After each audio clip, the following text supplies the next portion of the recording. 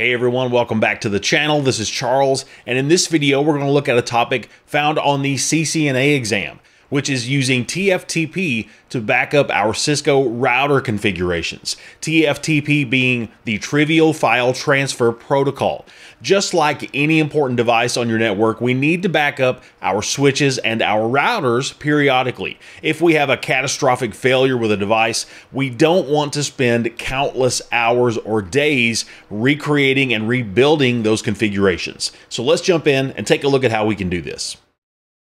Once again, I'll point out that I'm performing this lab in Boson's NetSim, their network simulator designed for Cisco training. If you want to check that out, I've included an affiliate link in the video description below.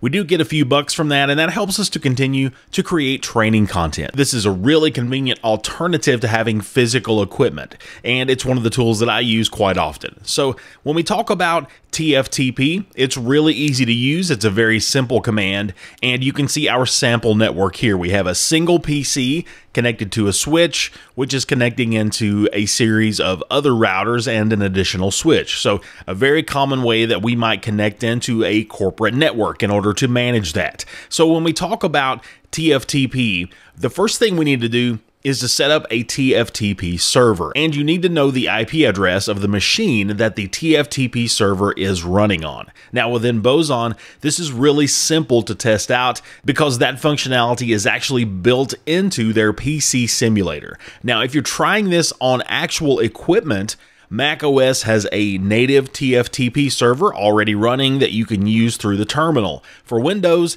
there are various TFTP applications that you can install, such as OpenTFTP or SolarWinds TFTP, lots of other options out there, and you can, of course, also use third-party tools for macOS if you prefer not to use the native functionality. So here on R4, the first thing let's do is let's just do a quick show run and take a look at what we've got in place.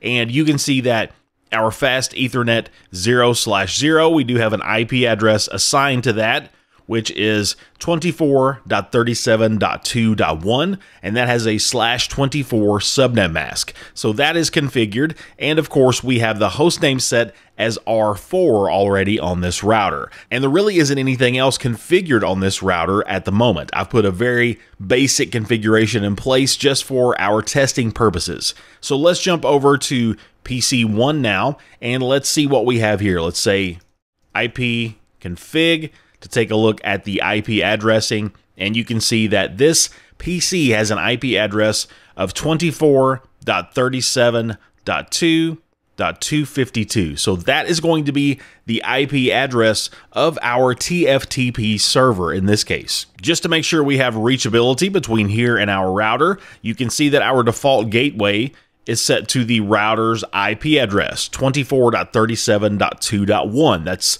the first router that we have that we're connected to in our network outside of that switch. So let's go ahead and let's just make sure that we can ping that IP address. So we'll say ping 24.37.2.1. Again, the interface for router 4, and that is successful. We do see ping replies coming back, so that looks good. Let's go back to router 4 now, and let's begin looking at how we can back up our configuration via TFTP. So the command we're going to use is copy, and if we take a look at contextual help, we do have several options here. We can do the running configuration or the startup configuration. So these are the two main parts of a Cisco router configuration file. When the router is up and running, the running config stores the configuration changes in the RAM. So that is a non-persistent means of storage, meaning that these changes are not retained after a reboot. The persistent copy is the startup configuration file. This is kept in the router's NVRAM, the non-volatile RAM, and these changes are of course retained even after a reboot. We can save both or either of these, but saving the startup configuration is typically what we want to do, and that's what we're going to do here. So let's add the startup-config qualifier to our command, and if we look at contextual help once again, we need to indicate that we are using the TFTP option. So we'll say TFTP, and we can actually hit enter right here.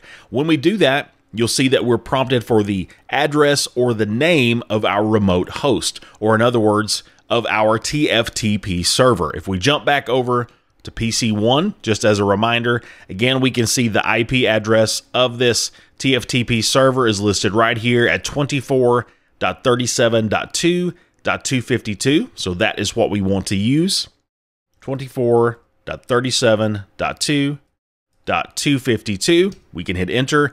And the next thing we're asked for is a destination file name. You can see that that's going to default to temp.rtr. So I'm just going to name this r4-config, and I'm going to hit enter here. Once I do that, you're going to see that very quickly it completes that output. We see a series of exclamation marks at the end, indicating that the transfer has happened. Now, over on the PC, let's verify that from this side of things. Now, I will say that depending on which type of TFTP server software you're using, that's going to determine how you view these backup files. The way you see those might be differently. It could be in a command line type output, as we're going to see here, or it could be in a file explorer in a graphical user interface.